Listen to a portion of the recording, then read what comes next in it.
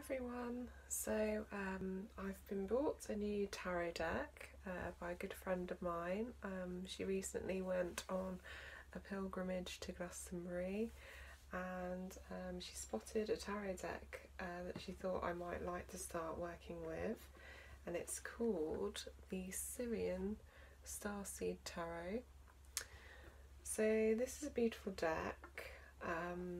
It's really high energy. For anyone that's got a connection with Lemuria, Atlantis, or any of the lost civilizations, then it would be a really great deck for you to work with. It really speaks to me. Sirian Starseed, so it's basically aimed at souls that may have come from a different star system in a previous incarnation. Sirius was a different planet where Lemurians are rumoured to have descended from, so the great lost civilization of Lemuria, which was a ocean-based or water-based community that was rumoured to have been destroyed centuries ago as a result of, it was through the kindness of the Lemurian people. So the aim of the Lemurian people was to bring love and light to everyone's lives and create a heaven on earth. But sadly, because of greed and animosity, I guess jealousy of other societies, other civilizations, they attacked Lemuria and basically took advantage of the people and the people's kindness, and as a result the continent was sunk beneath the ocean. So it's really quite a sad tale, but it's rumoured that the souls that were living in Lemuria then took refuge in the mountains and in other forms, so maybe as dolphins, and some of them fled and ended up in places such as ancient Egypt, so the ancient Egyptians, the ancient Greeks. So other kind of earthly ancient civilizations that you're aware of may have been a result of the fall of Lemuria. So I'm going to go through the deck just to kind of give you a general overview. So it's traditional in the sense that it's 78 cards, so it sticks with the kind of traditional structure of a tarot deck. It's the 5 suits, so which consists of the 4 suits which are described as the minor arcana, traditionally wands, pentacles, cups and swords, but in this deck they have replaced the names. So in this deck they are crystals instead of pentacles, chalices instead of cups, orbs instead of swords, and flames instead of wands. So obviously sticking with kind of the traditional layout, so it officially is a tarot deck, but still very different in the feel of the cards and the energy that's created when using them. It's also got the major arcana, so the cards which are numbered 0 to 21, so the 22 cards which represent major life changes on your human path. So I'm going to go through each card so you can kind of get a better view as to what the tarot deck looks like and whether it's maybe a deck you'd be interested in working with. Great little book as well that comes with it, quite good descriptions as well. So I'd recommend you read the book if you do want to use the cards just to kind of get a feel for the creator's intention and deeper meanings of the cards that you might not understand from working with more traditional decks. Okay, so let's run through the cards then. So I'm just going to grab the first 22, which is the Major Arcana, and I'll show you these. Okay, so the first card, which is traditionally the Fool, is called Starseed. So I love the fact that the image on this card is an orb falling to earth, which is basically what a starseed is. So a being that came from a different star system that's been sent to earth to bring goodness, kindness, love and light to this planet. You've got this beautiful lotus flower that's opening up as well on the right hand side of the card, which is really beautiful too. So, you know, it represents a new beginning, which is what the card numbered 0 is all about. So the beginning of the deck, but also a new beginning when it is presented in a reading as well. So that's the first one. Second card is Indigo. Now traditionally this card is known as the Magician, so you can see that the names are slightly different.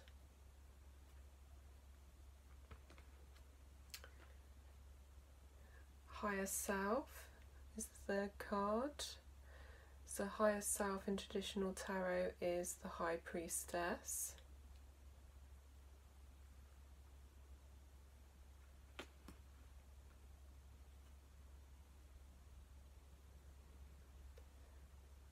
The fourth card is Abundance, which in traditional tarot is the Empress.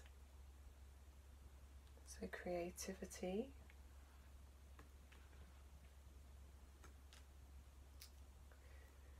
The fifth card is Reason. In traditional tarot, this is the Emperor. So this is about practical matters, setting a foundation.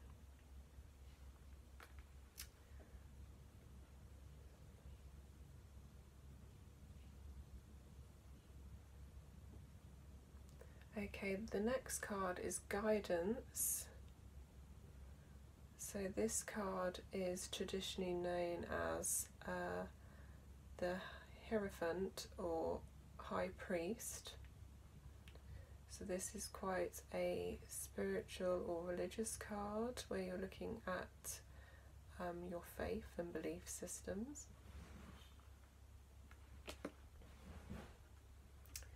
The next card is the Lovers, so that's sticking with tradition, no change in name there.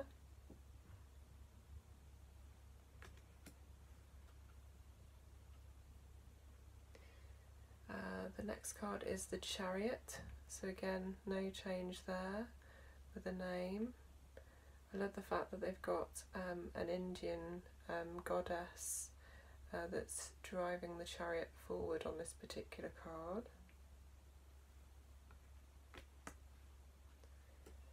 Next card is Strength, so again no change there, the same as traditional tarot.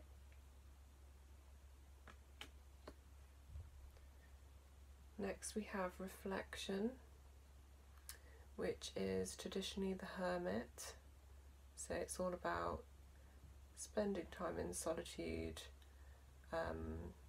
journeying within, listening to your intuition. Next card we have is the Great Wheel, so this is normally known as the Wheel of Fortune, so similar name, so not much change there. So the next card is Divine Justice, so in traditional tarot it's just known as Justice. I think they've added the word divine to kind of give this deck of cards a higher vibration, and I really do feel that with these cards as well.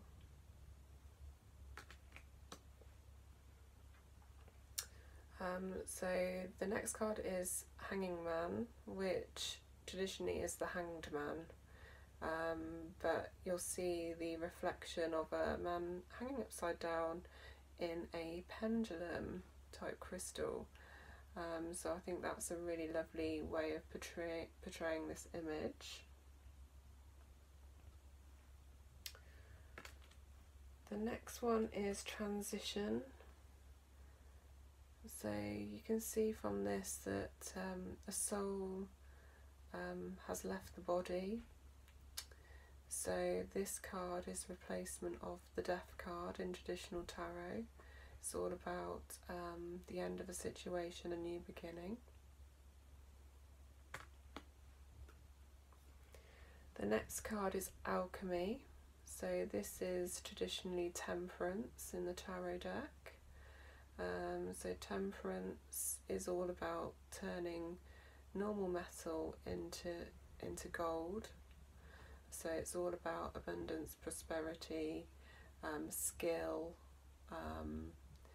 making money out of something that you love doing as a hobby, basically having the ability to do anything that you want to do. So it's quite a magical card. So I can see why they've called this one Alchemy. It kind of suits that, I think. The next card is the Shadow. So in traditional tarot, this is known as the Devil card. So I think this is quite a good description for this particular card, because it is kind of looking at the shadow side of yourself. The Devil card traditionally is about materialism, lust, and it can be about unbreakable bonds, so marriage, but it's also about feeling oppressed, feeling held back. In other decks it's called the ego, so it's the shadow self, that voice in your head that's telling you you can't do something, you're not good enough. So I can see why they've called it the Shadow. I think it's a good name. The next card is the Tower. So again, traditional tarot, it's got the same name, so no change there. Still the image of the burning tower with the lightning bolt in the background. Next card is the Star. So this one remains unchanged as well.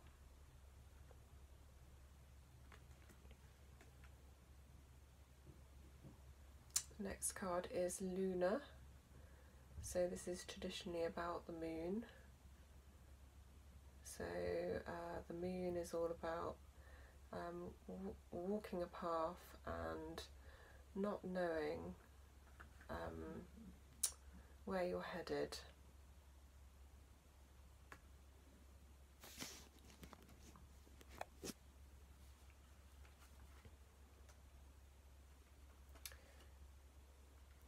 The next card is Solar Deity, which is traditionally the sun.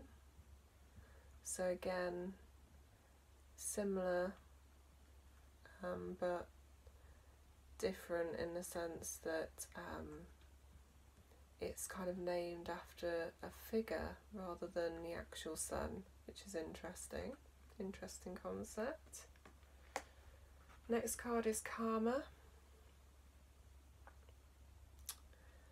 So Karma replaces Judgment in traditional tarot. So it's a situation you cannot ignore, an opportunity that's presented that could be life-changing. And the last card is Ascension. So in traditional tarot, this card is known as the World. So the completion of a cycle, the fixed signs of the zodiac: Taurus, Scorpio, Leo and Aquarius. Okay, so that's the major arcana.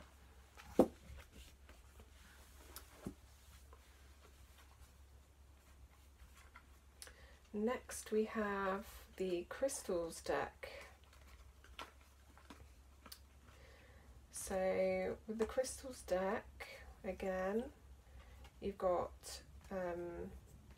your 10 standard cards, so ace to 10, but then you've got your 4 court cards as well. So we'll go through these. I'll just show you each one of these. So crystals is replacing pentacles.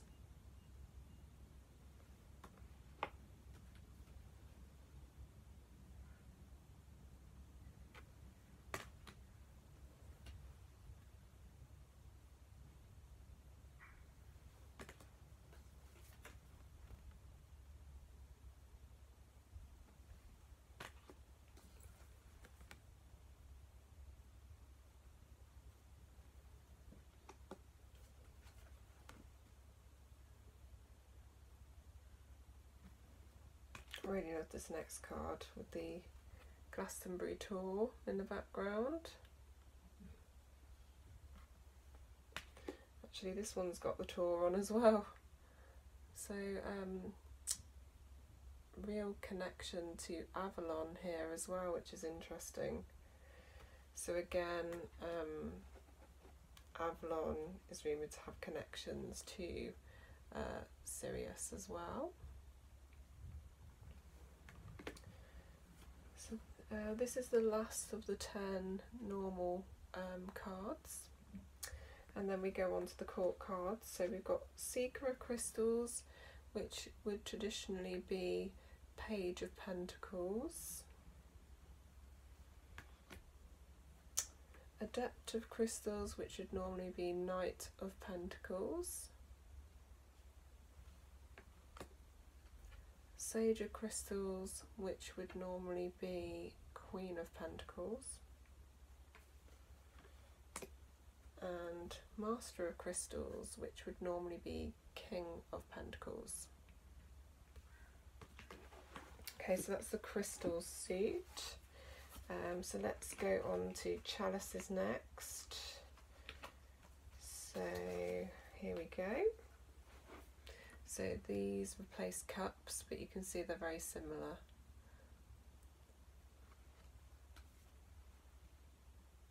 So the cup suit being about relationships and emotions.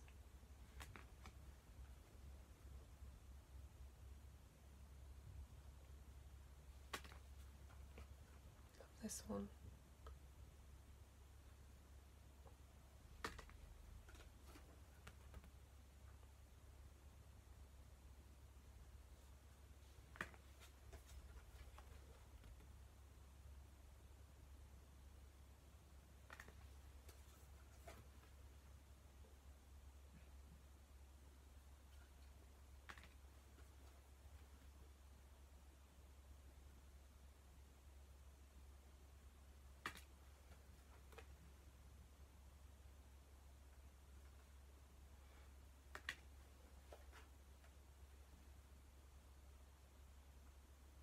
So that's the 10.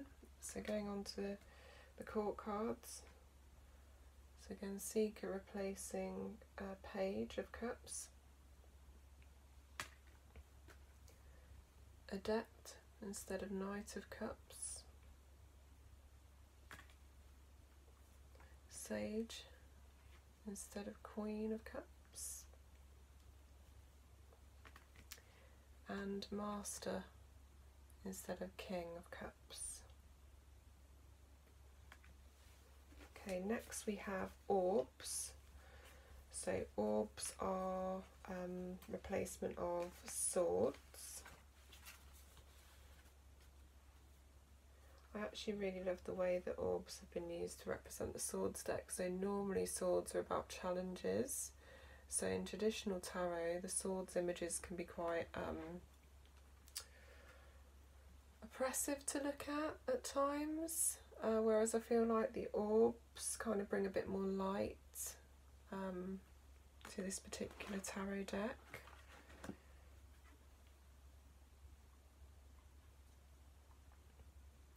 But you can definitely feel the difference with this particular suit. So sticking with tradition in the sense that you've got the dramatic skies in the background on these cards, which kind of would suggest that the sword suit, or in this case orbs, kind of reflect the sort of more challenges and the struggles in life. But with tarot, there is a real misunderstanding that, you know, the cards that are a little bit more darker, should we say, are something to be feared of, and that's not the case in my experience at all. And that's why I love doing what I do. I'm trying to kind of bring a different perspective to reading cards, and I know that there's years of mysticism and fear associated with tarot, but it really isn't to be feared, it's to be embraced. It can bring you direction and guidance on your life path. It can bring you hope. It can bring you positivity when you most need it. So I believe it should be used for good. And that's obviously my intention, to use it for good, to encourage healing within you. So that's the 10. So again, court cards, it's a Seeker of Orbs, Page of Swords traditionally, Adept of Orbs, traditionally Knight of Swords, Sage of Orbs, traditionally Queen of Swords, and Master of Orbs, traditionally King of Swords. Okay, so we're on to the last suit, which is Flames. So that's to replace the Wands deck. So Flames are traditionally about action, positivity, creativity, work, career, business, enterprise.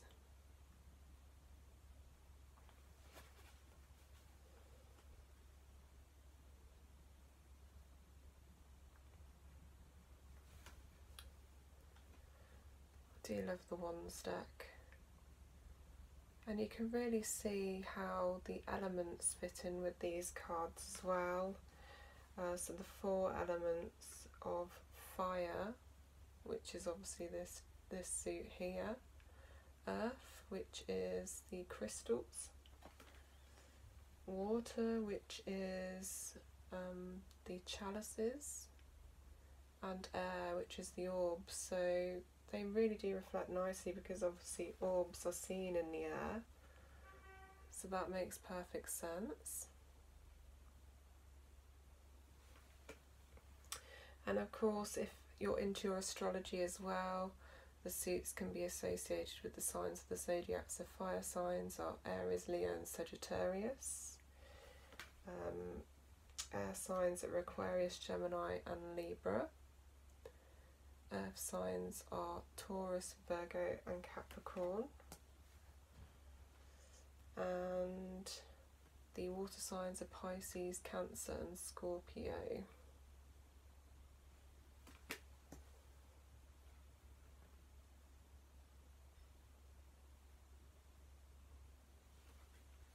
So court cards again. We have Seeker of Flames, so Page of Wands, traditionally this would be. Adept of Flames, traditionally Knight of Wands. Sage of Flames, which is traditionally Queen of Wands. And I love this one. The Master of Flames, Native American gentleman here, which would be King of Wands. So that concludes the deck. Just also wanted to show you the back of the cards as well. It's really lovely design. You can see the sacred geometry, the pyramid shape there as well. So that concludes the deck. The deck is by Patricia, Corey and Alyssa Bartha. I believe this particular deck was bought from Labyrinth in Glastonbury for £15. Just reading the back here, it says www.northatlanticbooks.com, so it might be that you can also source them via that website.